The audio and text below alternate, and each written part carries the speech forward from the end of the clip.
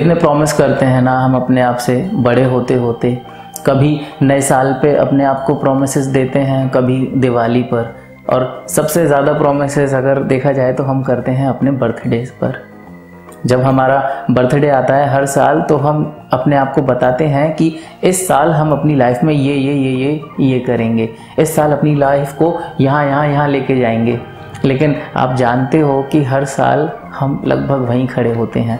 जो हमने अपने आप को प्रॉमिसेस करे होते हैं ना, उनके आसपास भी नहीं पहुँचे होते हैं हम। ऐसे ही मैं किया करता था, हर साल अपने बर्थडे पे बहुत सारे प्रॉमिसेस अपने आप को करता था, रिटन में करता था।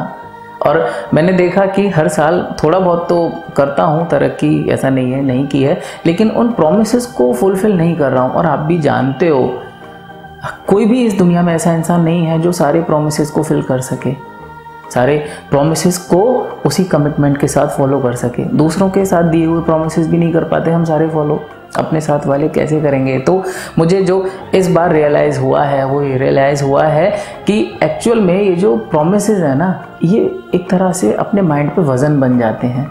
ये जो हम अपने आप को नए नए मुकाम हर बर्थडेज पे या न्यू ईयर पे रेजोल्यूशंस बना के देते हैं ना, हम एक्चुअल में इनको एक्सेप्टेंस नहीं दे पाते हैं। केवल उसी दिन के लिए हमारा मोटिवेशन पीक पर जाता है, लेकिन इस दुनिया में जितनी भी सारी जो चैलेंजेस हमें देखने को मिलते हैं या जितनी भी सारी ये सिचुएशंस आती हैं जो उन प्रॉमिसेस और उन स्टैंडर्ड के हिसाब से कॉम्प्लीमेंट्री नहीं होती हैं, जब उन सिचुएशंस को हम फेस करते हैं तो हमारा वो मोटिवेशन डाउन चला जाता है और वो जो प्रॉमिसेस हैं वो अनफुलफिल्ड रह जाते हैं। और कई बार आपको पता ही है, मन में डिमोटिवेशन सा आता है। उस डिमोटिवेशन में हम किसी से कह तो नहीं सकते, लेकिन ये महसूस होता है कि यार तू आगे नहीं बढ़ रहा, तू वहाँ नहीं पहुँच रहा, जो तूने अपने आप से वादे किए हैं उन वादों पर तू खरा नहीं उतर रहा है। तो इस वीडियो में मैं केवल आपसे इतना कहना चाहूँगा कि कोई ज़रूरत नहीं है इतने सारे वादे करने की, कोई ज़रूरत नहीं है अपने आप पर इतना वज़न डालने की कि आपको ये 50 वादे निभाने हैं या इतनी सारी चीज़ें अपनी लाइफ में करनी है। केवल एक वादा करना है अपने आप से। आज अगर अच्छा लगे तो वो वादा आप कर लेना। जब मैंने अपने मन में झांका तो मैंने ये पाया कि मैं उन वादों को पूरा क्यों नहीं कर पाया, तो इसके पीछे केवल एक ही रीज़न था जो मुझे समझ आया। वो एक रीज़न ये है कि हर बार मैं रुक कर ये देखने लगता हूँ कि मैं मंजिल पर पहुँचा या नहीं पहुँचा, रास्ते पर आगे बढ़ा या नहीं बढ़ा, अपने आप को जज करने लगता हूँ। और कई बार जो फल है उसकी इच्छा में, इंतज़ार में बैठ जाता हूँ। और कई बार कभी तो नाराज़ होकर, कभी मायूस होकर, कभी ज़्यादा खुश होकर अपने रास्ते पर आगे ना बढ़ के वहीं पर इंतज़ार करने लगता हूँ। तो लाइफ में उन प्रॉमिसेस के पूरे ना हो पाने के पीछे जो एक रीज़न मुझे समझ आया वो है हमारा लाइफ में रुक जाना।